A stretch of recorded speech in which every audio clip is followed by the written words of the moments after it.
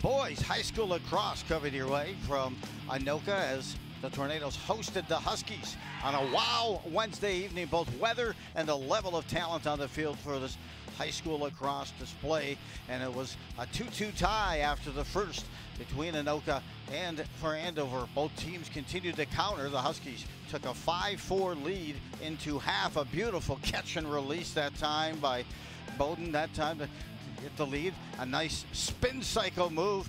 One of two goals there for Cole Jensen.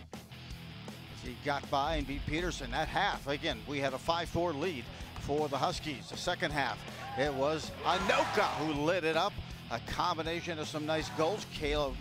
There he gets it. Caleb Waco, his lone goal of the night, 17th of the season. Player of the game went the way of Devin Hirsch. He had 6 goals for Anoka, now 26 on the season.